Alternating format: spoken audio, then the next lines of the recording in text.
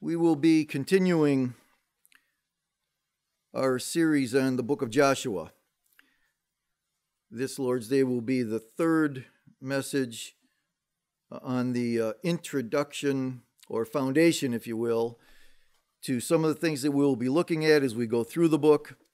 I'm expecting to do at least 2 more Sundays of introductory material to get us well acquainted with the book as a whole, some particulars within that book, which will enable us to just jump in and appreciate everything that God is teaching us in that book. Before we begin, let's have a word of prayer. Father, we're thankful for this day. We're thankful for the fact that we can experience your grace and mercy, that we can know that we are going to hear your word to the extent that it is spoken truly. So, Lord, give your people a message in spite of your messenger. Open our minds and our hearts to what you have for us this day. In Jesus' name, amen. Our key verse for the book of Joshua was out of the 21st chapter, verses 43 to 45, which I will read. So the Lord gave Israel all the land which he had sworn to give to their fathers, and they possessed it and lived in it. And the Lord gave them rest on every side, according to all that he had sworn to their fathers, and no one of all their enemies stood before them. The Lord gave all their enemies into their hand. Not one of the good promises which the Lord had made to the house of Israel failed. All came to pass. And then we also used Matthew 11:28. Come to me, all who are weary and heavy laden, and I will give you rest. How these two verses tie together is because of the war-rest dynamic that we're going to talk about, which we summarized in our theme, which we will repeat as well. The idea behind all of this foundational material is to get us acquainted with some of the most important things that I think God is trying to teach us out of the book of Joshua. As you know, as I said last week and the week before, that the book of Joshua is history. It is historical narrative. But more than that, God uses history and historical narrative as such to dress up the propositional truth that he's trying to teach us. And just by way of remembrance, for me to say that God is all-powerful might mean something to you, but now if we read the story of the parting of the Red Sea, all of a sudden God's power comes to life in ways that simply stating the propositional truth, God is all-powerful, would not necessarily convey. So the book of Joshua contains most, if not all, of the important doctrines that we hold to as Orthodox Protestant Reformed Christians. That is to say, we see God's justice. The book of Joshua primarily is a book of God's justice. We see his mercy. As I said, we see his mercy in the whole episode with Rahab. We see how God has condescended to man, to meet man where he is, to effectuate his will in obeying God. And this is one of the things that I want to just briefly look at this morning, even before we get into today's message. The verse says, so the Lord gave Israel all the land which he had sworn to give their fathers. The Lord gave Israel all the land. As we said in terms of sanctification, it is synergistic. And the whole book of Joshua is about how God comes alongside the nation of Israel, and Joshua in particular, to carry out and to do his will. Joshua is the executor of his will. If you've ever been an executor of anybody's will, you know what your responsibilities are. God's will was to punish the Amorites. As we noted last time in Genesis chapter 15, God told Abraham, your descendants are going into Egypt for 400 years. They're going to be slaves, but when they come out, they're going to come right back to this very spot and execute my justice on the Amorites, for their iniquity is not yet full. And that took 600 to 800 years for that to take place. God is not slow about keeping his promises. We needn't be like most who are out there saying, well, all things, as is stated in Peter, all things are going on just as they always were. Where is God? He is not acting. It took 600 years for him to fulfill that promise to Abraham about the nation of Israel coming back out of Egypt to execute his justice. And Joshua and the second generation that came out of Egypt is his tool. God comes alongside of us in ways that we can't explain to obey. We're given that resurrection power to obey. The book of Philippians, the 3rd chapter, Paul prays that we experience the resurrection power. He says that I may know him and the power of his resurrection and the fellowship of his sufferings. The resurrection power is the power that God has given us. We can tap into, you see, to obey. We're always given power to obey. And we need to understand that. I may not be given power to raise the dead. I may not be given power to effect this miracle or that miracle. The power that God gives us is to obey because it is an accompaniment to us wanting to do his will and carry out his will. So God's will for Joshua and the rest of the nation of Israel was to execute his justice on the Amorites and to give that land to the nation of Israel. So we read, the Lord gave Israel all the land, which he had sworn to give to their fathers. Now hold that thought as I read this out of Joshua 10. You don't have to turn there. Then Joshua and all Israel with him passed on from Makkedah to Libnah and fought against Libnah. And the Lord gave it also with its king into the hands of Israel, and he struck it and every person who was with it with the edge of the sword. He left no survivor in it. Thus he did to the king just as he had done to the king of Jericho. And Joshua and all Israel with him passed on from Libnah to Lachish, and they camped by it and fought against it. And the Lord gave Lachish into the hands of Israel, and he captured it on the 2nd day, and struck it and every person who was in it with the edge of the sword, according to all that he had done to Libnah. Then Hiram, king of Gezer, came up to help Lachish, and Joshua defeated him and his people until he had left him no survivor. And Joshua and all Israel with him passed on from Lachish to Eglon, and they camped by it and fought against it, and they captured it on that day and struck it with the edge of the sword, and he utterly destroyed that day every person who was in it, according to all that he had done to Lachish. And it goes on and on and on, and you get the idea. Actually, that happened to 31 kings in all. At the end of chapter 12, we're told how many kings and cities and peoples Joshua and the nation of Israel utterly destroyed by the sword. Yet we read, the Lord gave Israel all the land which he had sworn to give to their fathers. I hardly think that they just marched in and took the land as a gift.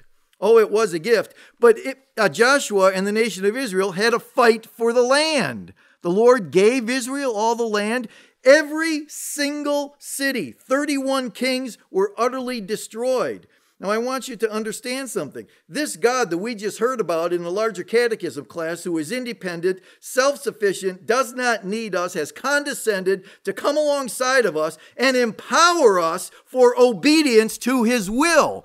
That's the other theme that we touched on last time that we spoke, and that was the fact that God comes alongside. Sanctification is synergistic, and he empowers us to effect his will, that is to obey. Now think about this. God gave Israel all the land. It wasn't without a fight. It wasn't without 31 fights. And the fights were bloody.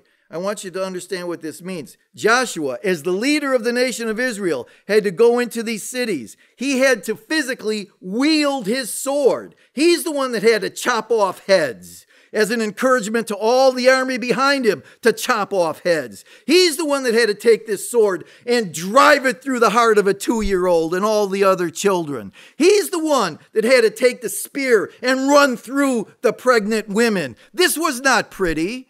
The land was just not given to them. They had to fight for it. Yet we read, the Lord gave Israel all the land. As a matter of fact, in chapter 11, and the Lord delivered them into the hand of Israel so that they defeated them and pursued them as far as Sidon and Misrioth-Maim and the valley of Mizpah. The Lord delivered them. This was the plan to execute justice in the most brutal and bloody way. Israel had to fight for the land. So too we have to fight for our land, that is to say, in the process of our sanctification. There is no excuse.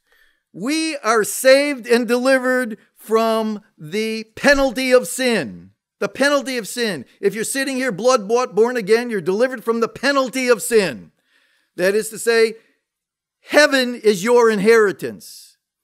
You have been delivered from the kingdom of darkness and translated into the kingdom of his dear Son, delivered from the penalty of sin. You are will be delivered from the very presence of sin in glory. And you won't have any option. You won't have any choice to sin. Because you see, what we consider and call the old sin nature, which is just the remnants of the old sinful self, will be totally eradicated, and we will be delivered from the presence of sin. But right here and right now is where the problem is. We are delivered from the power of sin if we choose to obey. Be strong and courageous, God tells Joshua. Be strong and courageous. Take the land. I will fight for you. I will fight with you. I will go before you. It is the Lord gave Israel all the land. Oh, they had to go into the battlefield, and they had to wield the swords, and they had to throw the spears, and they had to hamstring all the horses, and they had to bring all the carcasses and burn them, and they had to do all that was required. They had to do everything that was required on their part. They walked in faith. Because I have news for you, this was a ragtag bunch of sheep herders. They were not military strategists. Joshua was not a military strategist, although some say that what he did was brilliant in terms of taking the land. Most of these guys probably didn't know what end of the spear to hold. And yet they were absolutely, utterly defeated all of God's enemies because they were strong, courageous, went in the land, and obeyed. They were strong, courageous, went into the land, and obeyed. And God did what God said he was going to do. There's a lesson here for us, and we're going to see that throughout the book of Joshua when we finally get into it, that God is not slack concerning his promises in terms of delivering us and giving us the victory that we so sorely need. We walk around defeated. We walk around with long faces, and once in a while someone may get us to say, "Oh, praise the Lord," full well knowing we are living defeated before our enemies. I want to know where the strength is, where the courage is. Where there is no strength and no courage to go in and defeat our enemies, those besetting sins, because we suffer from an unbelievable lack of faith in what God can do. We sit and we talk about it. We talk Christianese. We say, praise the Lord. Jesus can do it. Jesus is good. He can deliver me, but we don't experience it. The promise is that God will come alongside of you and defeat your enemies, whatever those besetting sins are. And I know everybody has them. This past week, I did an awful lot of counseling with guys who, in prison, many men are addicted to pornography. You say, well, how does that happen? Well, we don't have time to get into that now. And so we're starting a course called The Way of Purity, which is a Bible-based way to defeat the enemy of lust. And the first thing is that you have to be willing to get rid of everything that can induce you to do that. Now, in prison, they don't have access to computers, but here's an idea.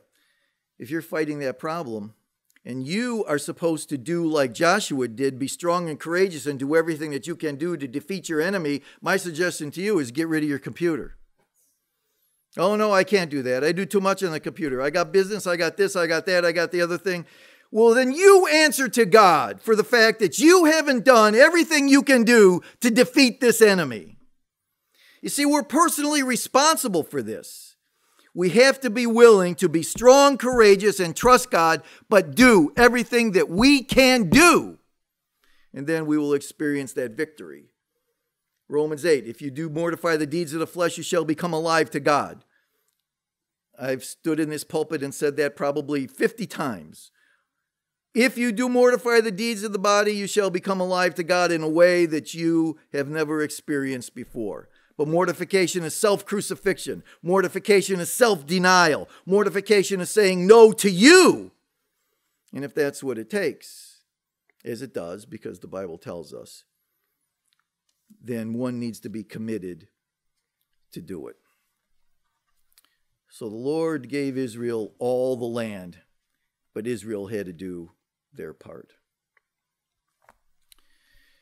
So by way of remembrance, some of the things that we talked about, remember, in terms of the mercy that was shown in the midst of justice, we talked about the harlot Rahab, who became the great-grandmother of David.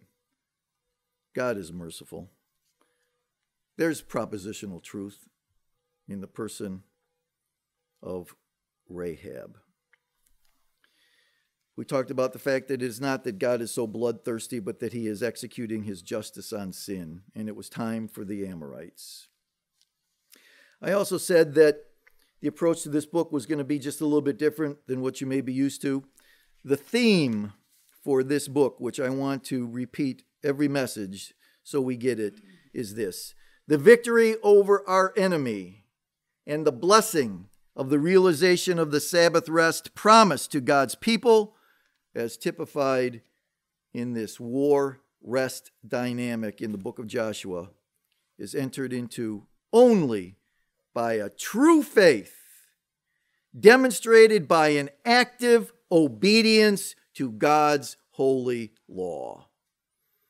You choose to obey, you choose to trust him for him to do his part in your life, come alongside of you just like he came alongside of Joshua and the rest of the nation of Israel to defeat their enemies. An active obedience to God's holy law. You see, we have a problem saying, I don't experience God. You know, God is some doctrinal, ethereal mystery thing out there that I really don't experience. We write about him, we preach about him, we talk about him, we say this and that, but we don't experience God himself. The reason we don't experience God himself is because I am not committed to obey. I guarantee you, commit to obey God and trust him for the strength. You'll experience God in a way that you haven't before. He has promised. If you want to see the will of God in your life and experience that, then start praying the promises of God. The promises of God are God's will in your life. I guarantee you those are prayers that he will answer. But you have to commit to do what is required on your part. And it is always going to be a part of sacrifice. It's always going to be sacrificial on your part. I hear this all the time. Well, the Holy Spirit led me to do this. The Holy Spirit led me to do that. The Holy Spirit, the Holy Spirit. I have news for you. As I read my Bible, the Holy Spirit only leads you to a place of death so that you can experience the life of God in a greater fashion.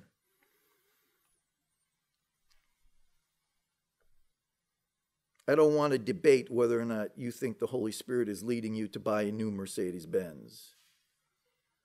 I don't know about that. But I do know that the Holy Spirit will lead you into a more sanctified, holy life if you choose to obey. And that is the point, is it not?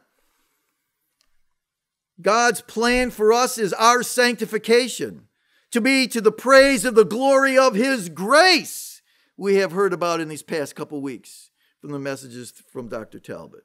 To the praise of the glory of his grace, we are predestined to holiness. So, the victory over our enemy and the blessing of that realization promised to God's people as typified in the war rest dynamic in the book of Joshua is entered into only by a true faith demonstrated by an active obedience to God's holy law. And let me remind you, when we're talking about this, don't confuse this. I am not in the least bit saying that we have to work to be saved. We work because we're saved. And I'm going to tell you something, the work and effort that you put into your sanctification is simply an evidence of your regeneration. It is an evidence of the Spirit of God working in you. Why? Because we are given faith and repentance at the time that we are justified. We are given faith to turn towards Jesus Christ, to embrace him and him alone in payment for our sin. We are given the gift of repentance towards God, as Paul says in Acts chapter 27. Faith and repentance, two sides of the same coin. So a willingness to obey should be the most obvious fruit in the life of a Christian. Now, we're not called to go to physical battle and chop anybody's heads off. But I am called to go into spiritual battle, for it is not against flesh and blood that we wage this war, but against principalities and powers in high places. And what are we called to do? There, in the book of Ephesians, we are called to put on the whole armor of God. It's not a physical sword, but it is the sword of the word. It's the only offensive weapon. We are told to gird ourselves with a breastplate of our helmet of righteousness. We are to gird our loins with truth, shod our feet with the gospel of peace. So we are to put on the full armor of God, and then after we do that, what are we told to do? Stand. I don't have to go looking for dragons to slay. They will find me, but I need to be prepared. I need to be prepared to go into that battle against that dragon, against that sin, against the temptation. And they come in all forms, shapes, and sizes. Faith and repentance. A true faith, demonstrated by an act of obedience to God's holy law. Let's not forget, by their fruits you shall know them. I deal with this all the time. Oh, chaplain, I'm saved. I accepted the Lord 10 years ago. Well, as far as I see, you're living like a pig. There's no evidence of fruit there. No repentance. No repentance, no faith. See, the repentant part is a whole lot easier to see than the faith part. Because somebody can say they've got faith, but the way we believe, faith and repentance are gifts given at the same time. You don't get one without the other. So if you're telling me that you have saving faith, I'm going to look at your life, and I'm going to see the battle that you're engaged in. I'm not looking for a perfect life, but I want to see the battle. And there are some men that come into my office in tears saying, chaplain, I can't get over this. I just don't understand what to do. I can't get over this sin. I say, praise the Lord. And they're sitting there in tears because they can't get over this sin. Evidence of God working in their life. Evidence of the Spirit of God producing fruit of sanctification, a desire to be holy. See, faith and repentance. You don't have to be a theologian to look at somebody's life and know what God they're serving. It's real simple. Faith and repentance, no saving faith unless we see evidence of a repentant lifestyle.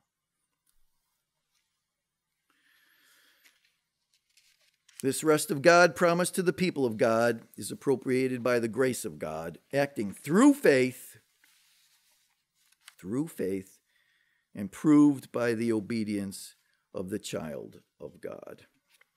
Well, that's by way of summary of what we've covered and reminder. We also said that this rest was elusive for Israel.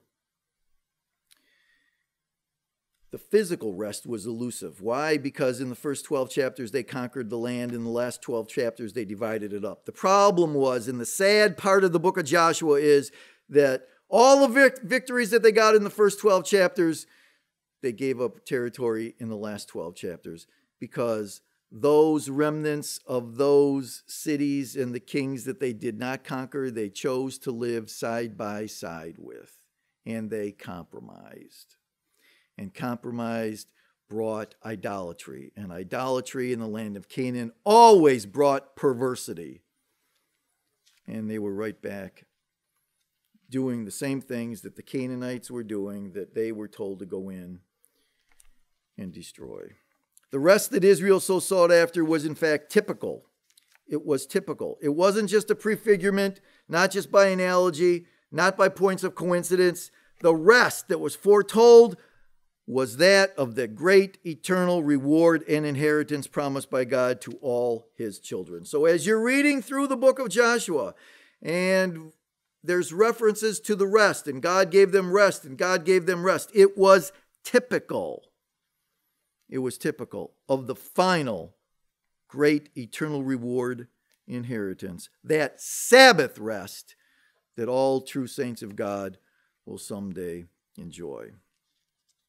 Now, I said that this rest spoken of in the book of Joshua is typical because it meets the definition for typical. You know, something to be a legitimate type in the Old Testament, it has to be explained as such in the New Testament. Well, this rest is given 30 verses of explanation in the book of Hebrews. And I want to remind you that the book of Hebrews is the book which explains Old Testament types. Hebrews chapter 3, verse 5 to 4:16, which we'll be covering today, at least in part, points to the fact that this rest is speaking of the eternal rest and something that we all, if you are a child of God, will someday participate in. But just like so many other things, eschatologically, it is already but not yet. We do have that peace that passes all understanding from time to time. But that peace that passes all understanding is crowded out by cares and concerns and temptations and sin and confusion and failure because we're still in the flesh. But someday that will be gone.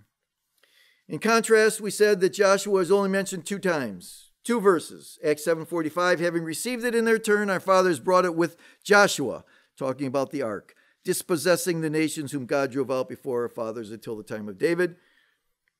And in Hebrews 4:8, for if Joshua had given them rest, he would not have spoken of another day after that. The only 2 verses that speaks of Joshua himself, the rest, 30 verses, talk of the rest that Joshua tried to secure for the nation of Israel.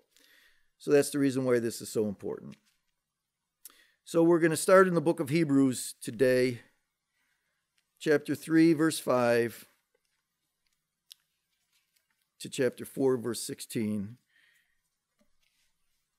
And we're going to take the time to read it all. I want you to be thinking of some of these points as we go through this. You're going to see what I mean. And hopefully, this will help bring the book of Joshua alive to you as you are reading through it in the next couple of weeks. Hebrews chapter 3, verse 5 to 4:16. Now Moses was faithful in all his house as a servant, for a testimony of those things which were to be spoken later. But Christ was faithful as a son over his house, whose house we are, if we hold fast our confidence and the boast of our hope firm until the end. Therefore, just as the Holy Spirit says, today if you hear his voice, do not harden your hearts as when they provoked me, as in the day of trial in the wilderness, where your fathers tried me by testing me and saw my works for 40 years. Therefore I was angry with this generation and said, they always go astray in their heart. They did not know my ways. As I swore in my wrath, they shall not enter my rest. Take care, brethren, lest there should be in any one of you an evil, unbelieving heart in falling away from the living God. But encourage one another day after day, as long as it is still called today, lest any of you be hardened by the deceitfulness of sin. For we have become partakers of Christ, if we hold fast the beginning of our assurance firm until the end. While it is said, today if you hear his voice, do not harden your hearts, as when they provoked me. For who provoked him when they had heard? Indeed, did not all those who came out of Egypt led by Moses? And with whom was he angry for 40 years? Was it not with those who sinned, whose bodies fell in the wilderness? And to whom did he swear they should not enter his rest, but to those who were disobedient? And so we see that they were not able to enter because of unbelief. Therefore, let us fear, lest while the promise remains of entering his rest, any of you should seem to have come short of it. For indeed we have had good news preached to us, just as they also. But the word they heard did not profit them, because it was not united by faith in those who heard. For we who have believed enter that rest. Just as he said, as I swore in my wrath, they shall not enter my rest. Although his works were finished from the foundation of the world, for he has said thus, somewhere concerning the 7th day, and God rested on the 7th day from all his works. And again in this passage, they shall not enter my rest. Since therefore it remains for some to enter it, and those who formerly had good news preached to them failed to enter because of disobedience, he again fixes a certain day, today, saying through David after so long a time, just as he has said before, today if you hear his voice, do not harden your hearts. For if Joshua had given them rest, he would not have spoken of another day after that. There remains, therefore, a Sabbath rest for the people of God. For the one who has entered his rest has himself also rested from his works, as God did from his. Let us therefore be diligent to enter that rest, lest anyone fall through following the same example of disobedience. For the word of God is living and active and sharper than any two-edged sword, and piercing as far as the division of soul and spirit, of both joints and marrow, and able to judge the thoughts and intentions of the heart. And there is no creature hidden from his sight, but all things are open and laid bare to the eyes of him with whom we have to do. Since then we have a great high priest who has passed through the heavens, Jesus the Son of God. Let us hold fast our confession, for we do not have a high priest who cannot sympathize with our weakness, but one who has been tempted in all things as we are, yet without sin. Let us therefore draw near with confidence to the throne of grace, that we may receive mercy and may find grace to help in time of need. Have mercy. What a passage of Scripture. This particular passage is so pregnant theologically, it's difficult to know where to begin.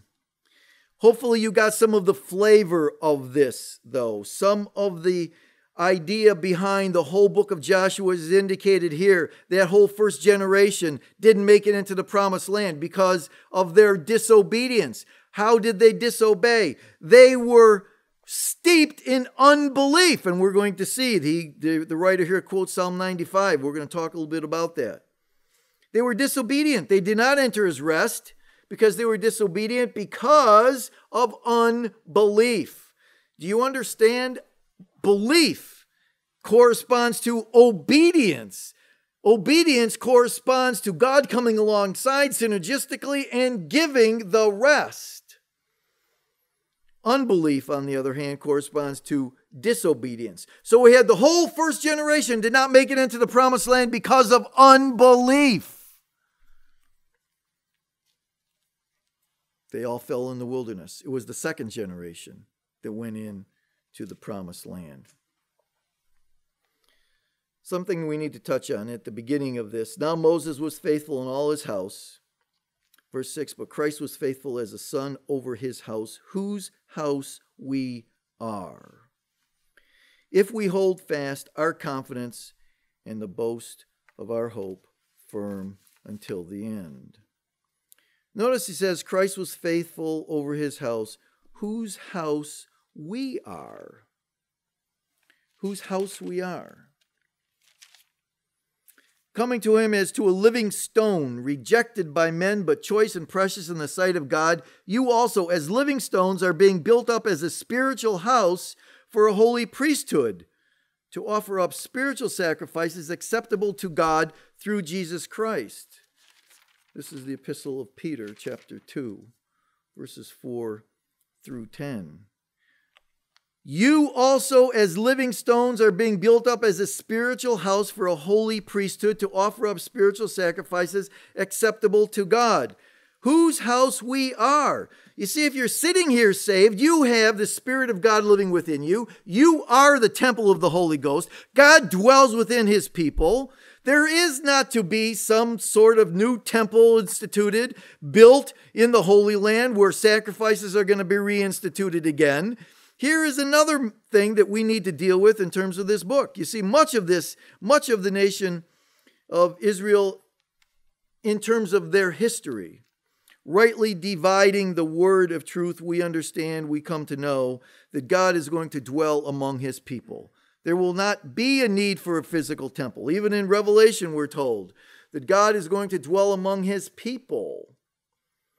God dwells among the praise of his people, and in his presence is fullness of joy. So if you want to experience God, then my suggestion to you is, whatever your circumstances are, praise him, because there he is. Whose house we are, if we hold fast our confidence and the boast of our hope firm until the end. Here's the first of three, holding fast our confidence. The first of three. Holding fast our confidence and the boast of our hope firm until the end. Notice we're supposed to hold fast our confidence, our hope. What is our hope? That blessed hope. Among other things, that hope that we look to give us encouragement as we go through day by day is, in the final analysis, the resurrection. If we hold fast our confidence and the boast of our hope firm until the end. This is about perseverance. Of course, he's talking about firm until the end because the nation of Israel didn't hold fast firm until the end. They did well in the first 12 chapters and then blew it the last 12. They did not hold fast firm until the end, therefore never experienced that rest of God.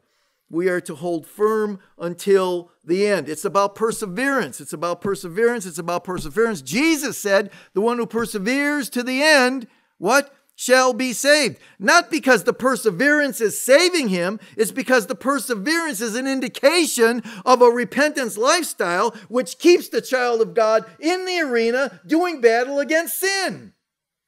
Perseverance is an indication of the commitment to repentance.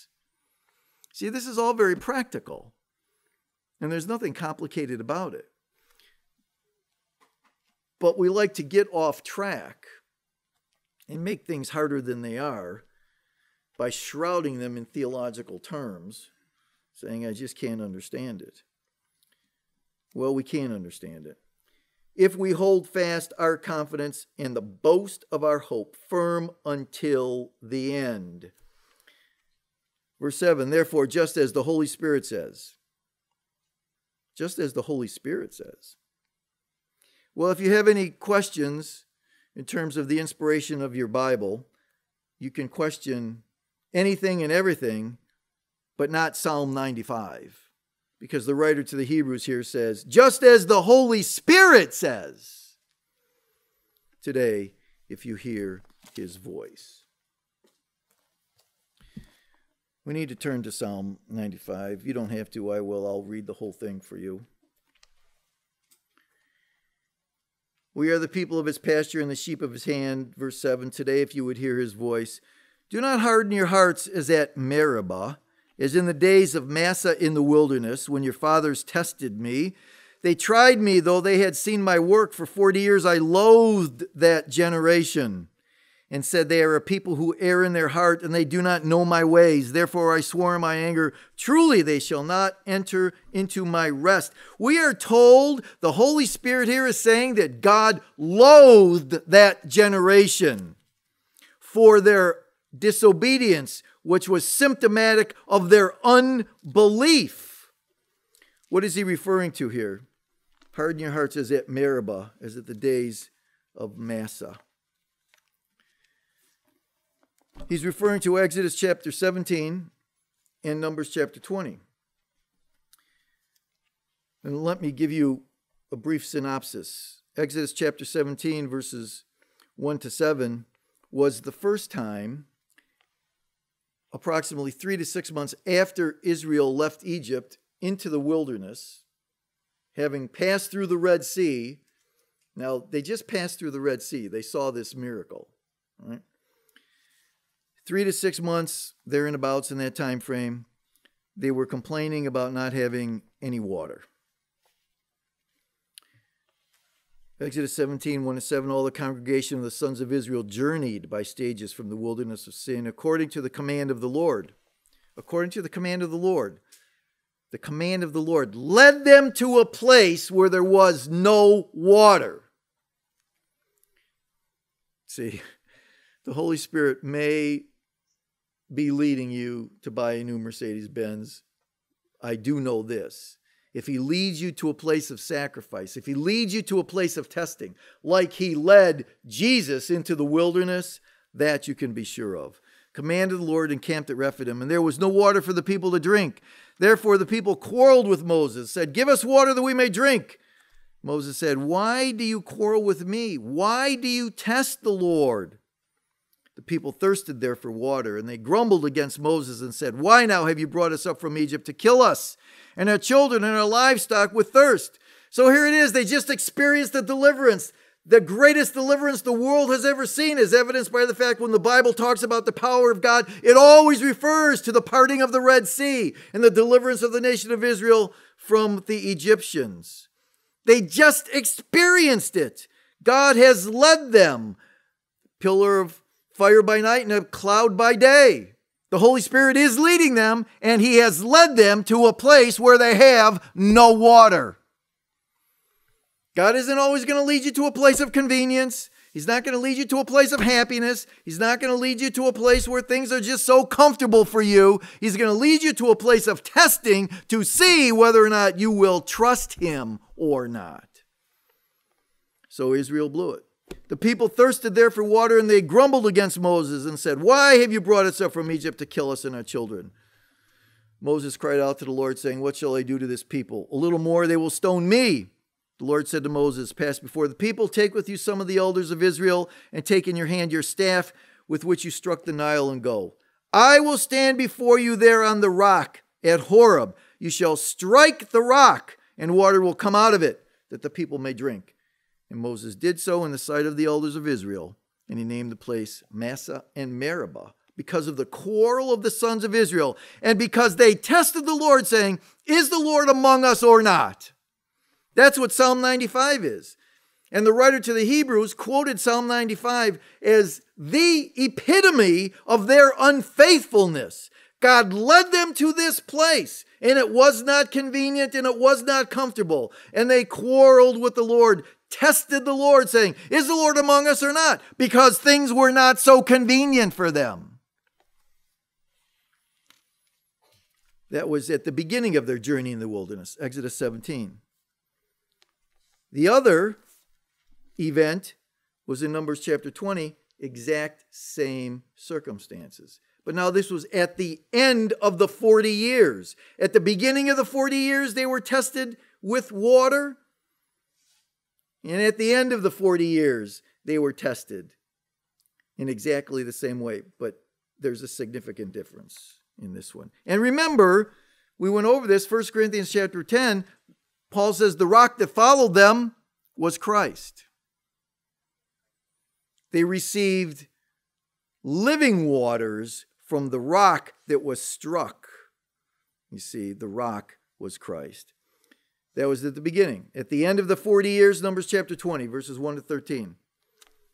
The sons of Israel, the whole congregation, came to the wilderness of Zin in the first month, and the people stayed at Kadesh. Now Miriam died there and was buried there. Aaron also shortly died thereafter, which is how we know that it was at the end of the 40 years. And there was no water for the congregation, and they assembled themselves against Moses and Aaron. The people thus contended with Moses and spoke, saying, "If only we had perished when our brothers perished before the Lord. Why have you brought us out here? Why have you brought the Lord's assembly into this wilderness, for us and our beasts to die here? Why have you made us come up from Egypt to bring us into this wretched place?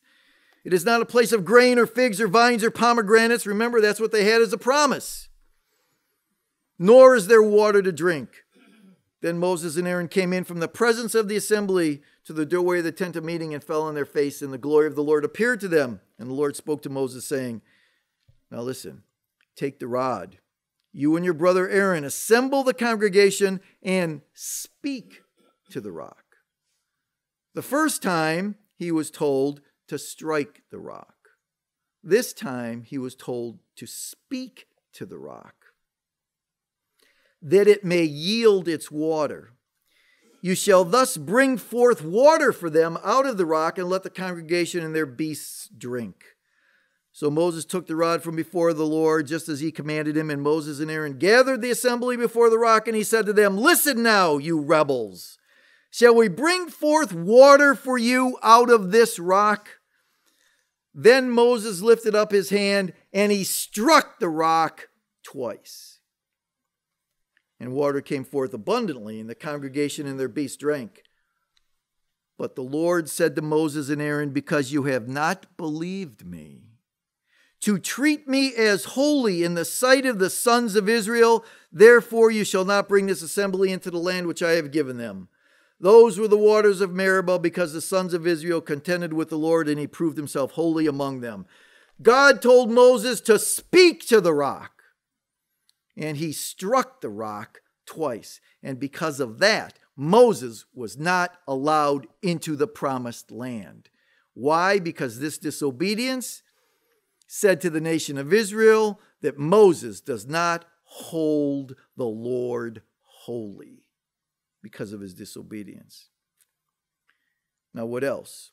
Why was that even significant to begin with? We know that Christ also, having been offered once to bear the sins of many, shall appear a second time for salvation without reference to sin.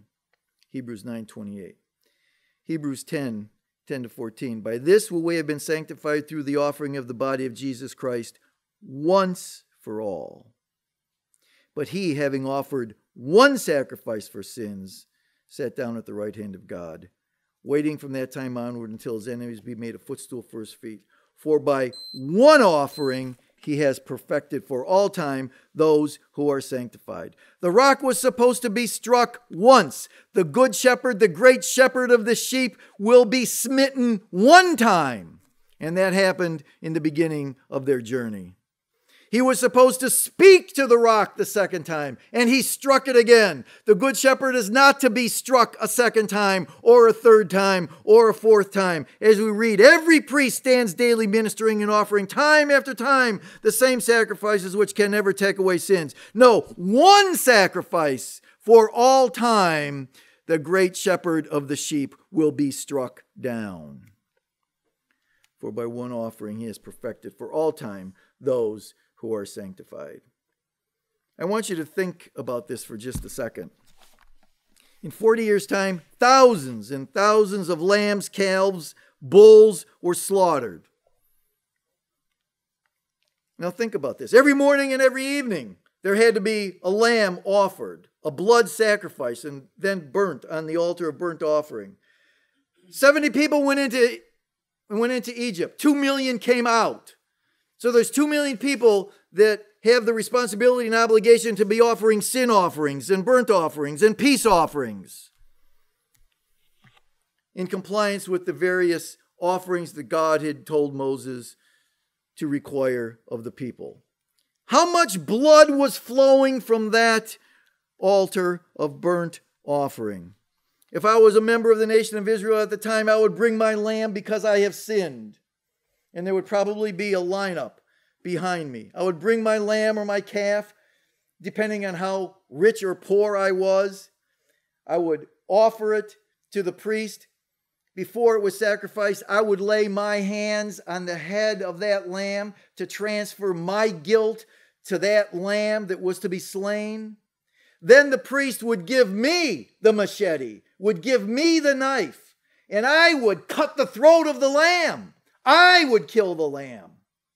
And the priest would stand there with a gold goblet or chalice and catch the blood as it spurted out of his neck. And then he would take that blood and throw it at the base of the altar upon which the lamb would finally be burned. So this is repeated thousands and thousands and thousands of times all day long. Blood is being poured at the base of that altar. There was probably a river of blood that went through the camp of Israel. You couldn't get away from the blood. All of the blood of the bulls and goats could not take away sin. But the sacrifice of the perfect Lamb of God, to which that looked to, took away the sins of his people. I love that hymn. There is a fountain filled with blood that flows from Emmanuel's veins. Sinners plunged beneath the flood lose all their guilt and shame. Hallelujah. Well, my time is up. So we'll have to pick up from there. Next time, we're not going to backtrack. We're going to just pick up where we left off. So hopefully, if you need some refreshment, you'll go online or get the DVD or catch up and read. But we are now just getting into the significance of this rest and what it means for you and me as the people of God. Shall we pray?